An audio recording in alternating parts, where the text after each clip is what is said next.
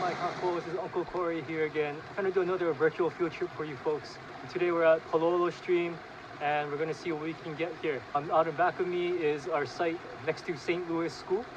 And I entered from a different way because I didn't want to go through the school because I know it's closed. I came through this concreted area from up above the site. So if I turn around, we can see how different it looks up there. Concrete walls and concrete lined stream bed versus when we go look below, pretty natural stream bed with a lot of shaded trees in this area.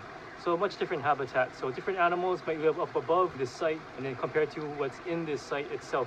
Let's see what we can get.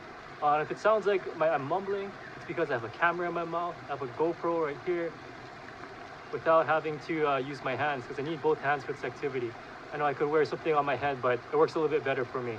Let's get to it. Beep. There it is.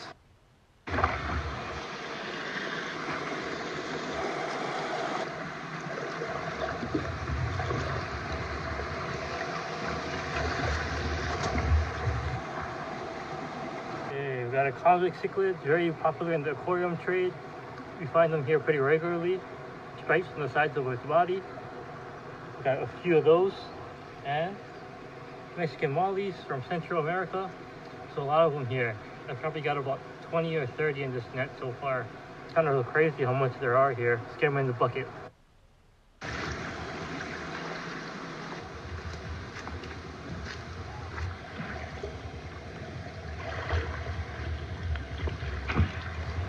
You got some Mozambique tilapia here. These aren't the black chin tilapia that you might have seen in a different episode where we're at Kaimiki High School. There's some black chin tilapia there. And we also have the Mozambique ones here. It's a little bit different body shape and there's a different coloration on it. Here's one that's developing into a male, but it's a more bright coloration. Females have a lot more gray coloration. When they're adult males and mature, they'll be very black.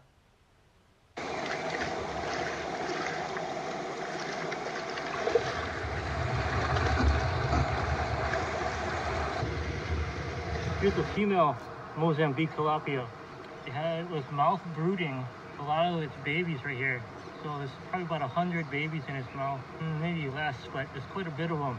Pretty hard for them to eat, to feed during this time. But they get much bigger than this, but they're already mature enough to reproduce. There's all those baby tilapia, which are cichlids also, just like the convict cichlid. Let's get them in the bucket.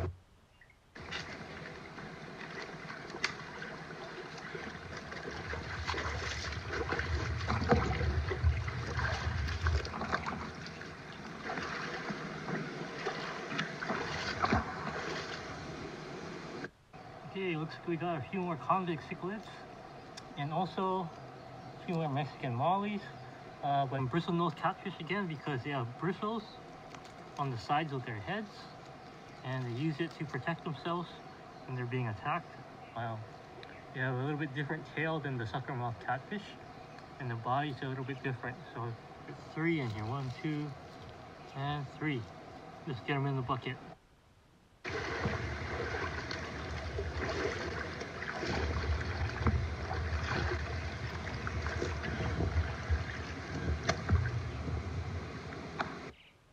A couple more Mozambique tilapia. Again, looks like females right here, not male. And a few more Mexican mollies as well. Let's get them in the bucket. Oh, sorry. And 1 convict cichlid. Small guy. Thanks for joining me again today, guys. We had a bunch of different animals today, but unfortunately no natives. It's really hard for me to catch them by myself in a site that is just this wide. It's kind of a big site for one person to be catching them in.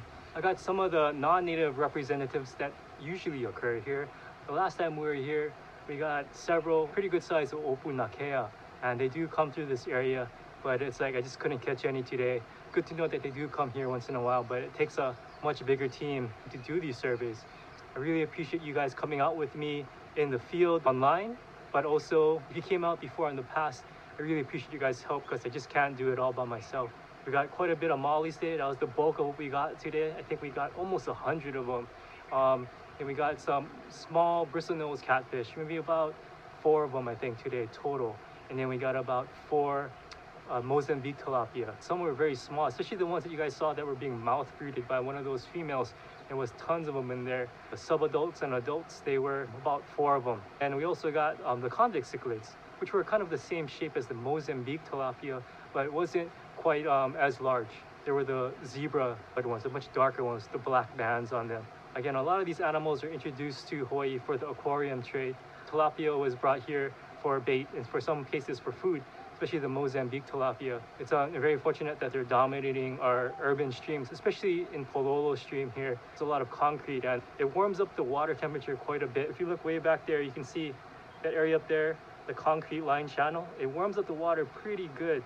So it just depends on the time of the year. But in the summer, it can get over 100 degrees Fahrenheit. So it's very unfortunate that it can be a physical barrier to fish migration, especially for our natives that are very sensitive to water temperature. But a lot of the non-natives that occur here, they can tolerate a little bit more dynamic temperature ranges as they're adapted to living in. They're from places that have a greater thermal range and tolerance for water temperature. So it's very important that you guys understand that a lot of these aquarium fish and other exotic animals that have been introduced to Hawaii, they shouldn't be going into the stream. So if you have an unwanted pet or a fish tank at home that you have unwanted aquarium animals in them, please do not put them in the stream. Please take them back to the pet store that you got them from. They're supposed to accept them. But again, don't just go out to a stream and catch fish and take it to the pet store. That's not what you're supposed to do. That's not what they're supposed to take in. If they're unwanted pets, they should take it in. You might not get money for them, but again, they will adopt them and hopefully get them into another home where their owners can take care of them. All right, so I think that'll be all for today. For you guys out there, again, mahalo for all that you do. Stay safe, stay healthy, stay indoors, stay socially distant from other people. Don't forget to aloha aina when you guys can get back out there again. Mahalo for joining me. Take care. Aloha.